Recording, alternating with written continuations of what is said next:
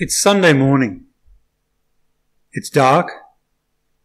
A woman stumbles across unfamiliar landscape, but it's a path she's been aching to take for the last couple of days, desperate to return to the place where a corpse was laid, the body of her Lord and Master, in a borrowed garden tomb. Who knows what she was planning to do when she got there? It was only on Friday that she saw the boulder rolled across the entrance. Did she think she could move it herself? In her grief, it's the last thing she thinks of. But through the gloom, she makes out the stone's been moved. The tomb's open. It's a small relief. But relief turns to panic. The tomb's open. Somebody's taken his body. Well, let's read that story, shall we? You can read along in your own Bible, or on the service sheet, or on the screen. We'll be reading from John chapter 20, from verses 1 to 18. On the first day of the week, Mary Magdalene came to the tomb early while it was still dark.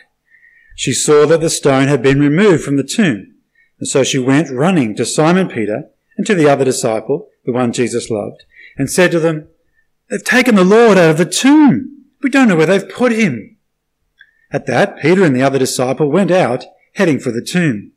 The two were running together, but the other disciple outran Peter and got to the tomb first. Stooping down, he saw the linen cloths lying there, but he did not go in. And following him, Simon Peter also came. He entered the tomb and saw the linen cloths lying there. The wrapping that had been on his head was not lying with the linen cloths, but was folded up in a separate place by itself. The other disciple, who had reached the tomb first, then also went in, saw and believed, for they did not yet understand the scripture that he must rise from the dead. Then the disciples returned to the place where they were staying. But Mary stood outside the tomb, crying. As she was crying, she stooped to look into the tomb.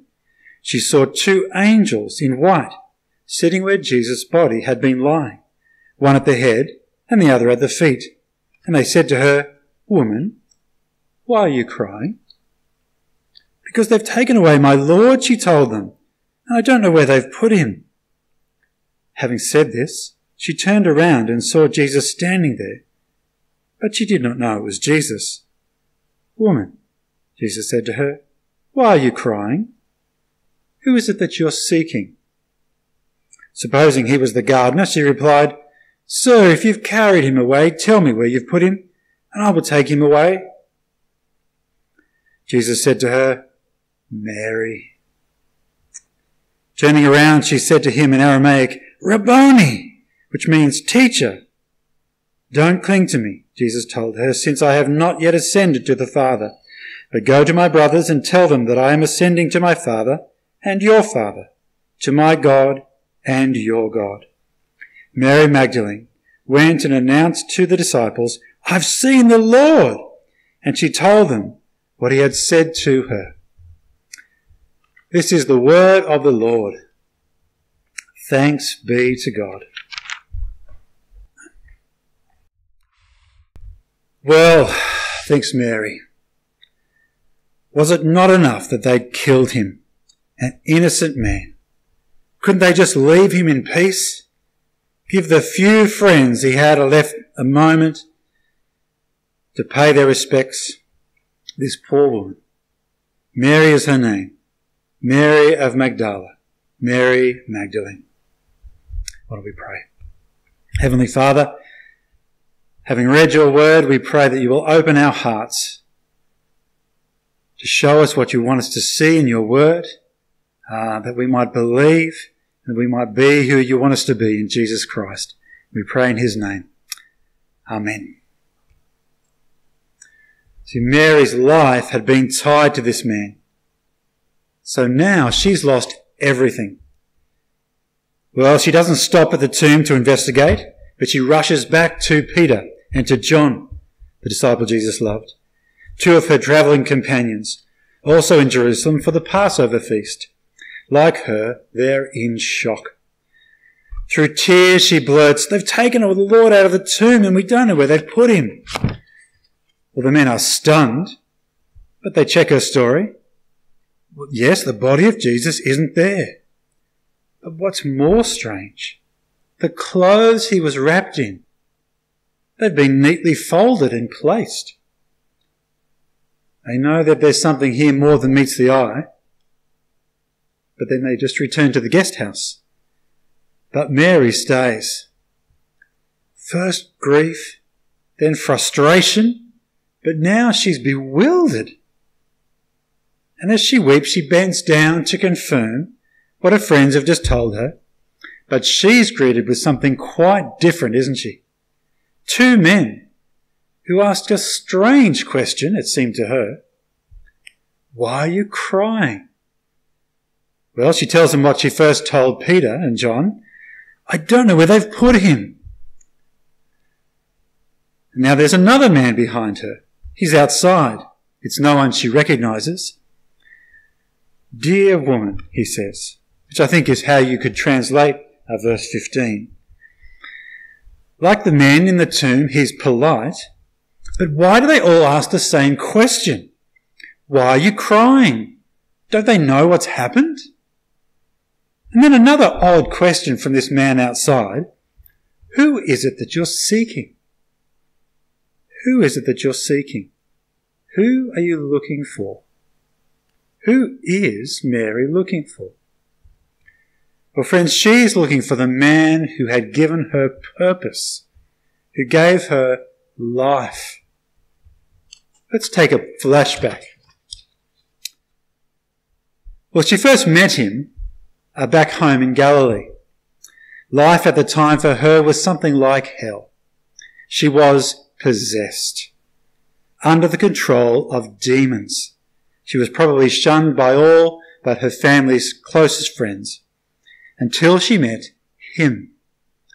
By his own authority, he commanded the evil spirits within her to leave, and they simply obeyed. And then she knew freedom, not just from that dark bondage, but a freedom of peace that came with his presence. And the direction of her life from then on was this. Wherever he went, she followed. She's one of several women who, over the next 3 years, travel with and support this man, this Jesus, and his closest disciples. She's there as he heals others with the same compassion and authority that freed her. She hangs off his every word, his teaching. "I am the good shepherd," he'd said. "I lay down my life for the sheep." She doesn't always understand the teaching, but she knows the trouble that his teaching and his miracles gets him into. Many oppose him. Who could know why? She wondered at the time where it would all end up. But now, on this bleak Sunday morning, the answer's all too clear. How could it go so horribly wrong? Just 2 days before, she's witnessed the horrific crucifixion of the man who had rescued so many.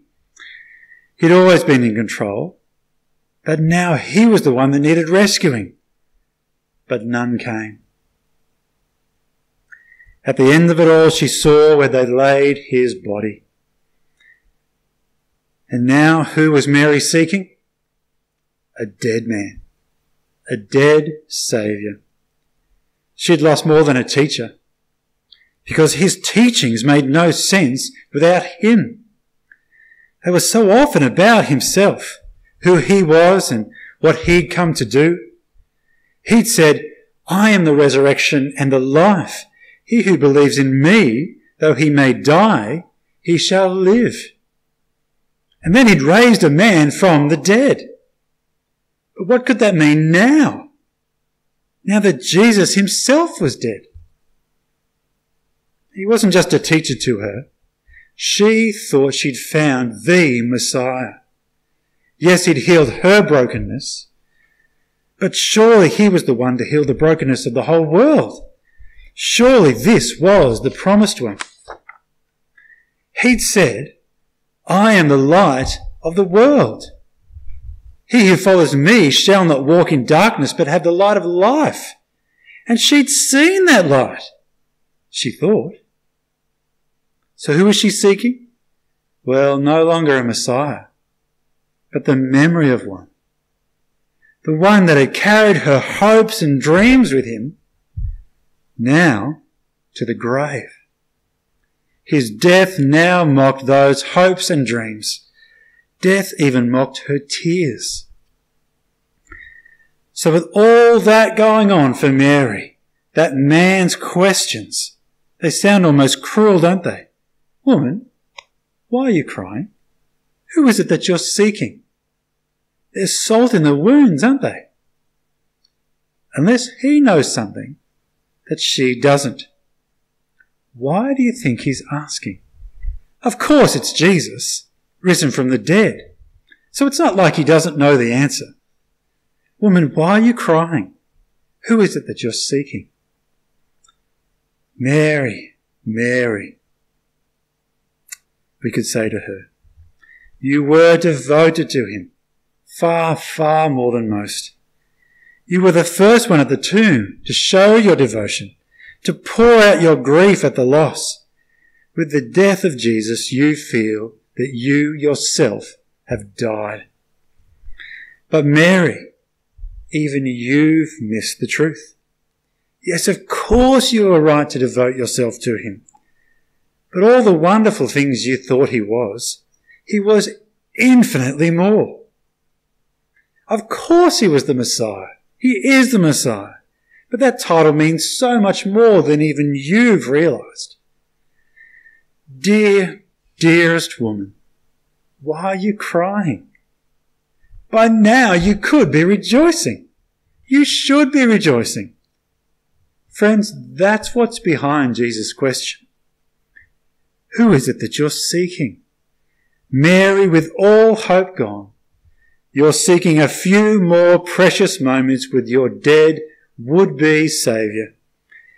And that would be good and right and healthy if he was dead. But Mary, right now you think your hopes are dashed, but they're not. Your hopes and your dreams of the satisfaction and the peace and the contentment and the purpose you found when Jesus met you, they are all perfectly safe right now in Jesus' own vault. Mary, what you imagined Jesus to be, it was far too small. Couldn't he do all the things he promised? Didn't you believe that he willingly died to take the punishment for the sins of his people, including you, Mary? Didn't you believe that he would rise, conquering death, just like he said he would? Oh, Mary, what grief you could have been spared. But it's okay, Mary. Few had your devotion to Jesus, but no one truly understood him. So Mary was seeking someone in whom she thought she'd found life, and she was right. She didn't fully understand him, but she put her hope in him. She was convinced he was the Messiah, though she didn't know all that title really meant. And now Mary hears the most wonderful sound she could imagine, her own name from his lips. Mary. Well, that's Mary. What about you? Who is it that you're seeking? Who are you looking for? Where are you going to find life?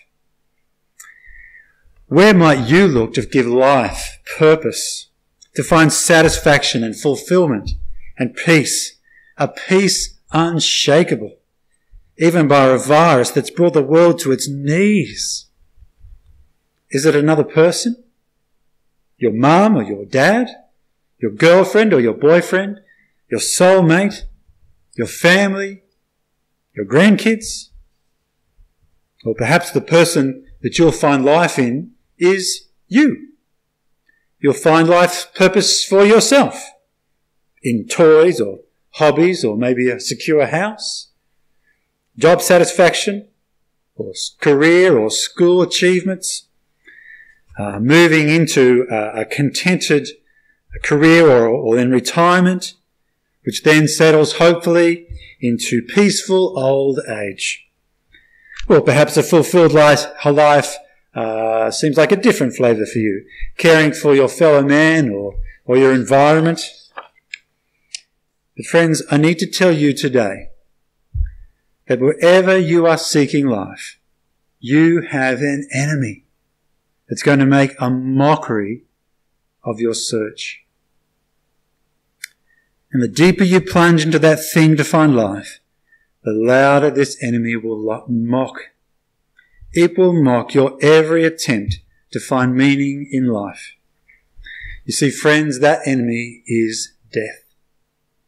Death takes with it the loved one that you've been searching for life in. Death mocks everything you achieved for yourself and for anyone else. Death is the enemy of your relationships, your achievements, your possessions. But why talk about death today? Isn't it Easter Sunday? It's supposed to be a happy day. I mean, Mary's just discovered that Jesus is alive. Well, Mary Magdalene, friends, helps us to think wisely about death. She's put her hopes in the only place where death cannot mock these hopes. She's placed them in the one who conquered death. And he conquers death for all those who put their hope in him. Mary approached the tomb with the voice of death mocking her last 3 years of hope. Little did she know she'd put that hope in the only safe place. Friends, she would ask us what Jesus asked her. Who is it that you're seeking? Friends, can I beg you, don't seek life in anyone else but Jesus Christ.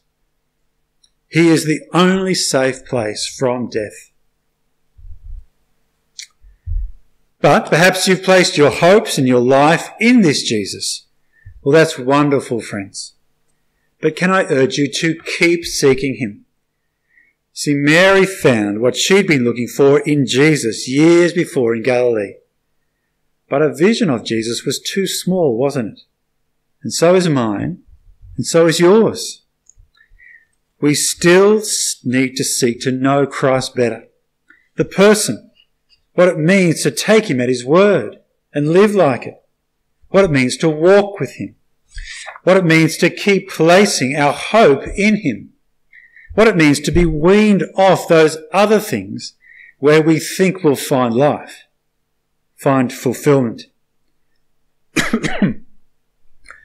Has COVID unexpectedly given you a lot more free time? Where did your instincts take you when you thought about how you'd use it?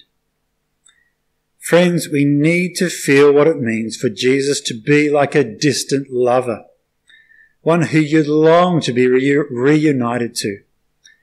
Do you long to be with him, like Mary did? Or do you think that sounds a bit sentimental? Well, friends, fellowship with God through Jesus, it's what we're made for. Fellowship with him, uninterrupted by the threat of death. This is the only place, the only one in whom you'll find fulfillment and peace and contentment.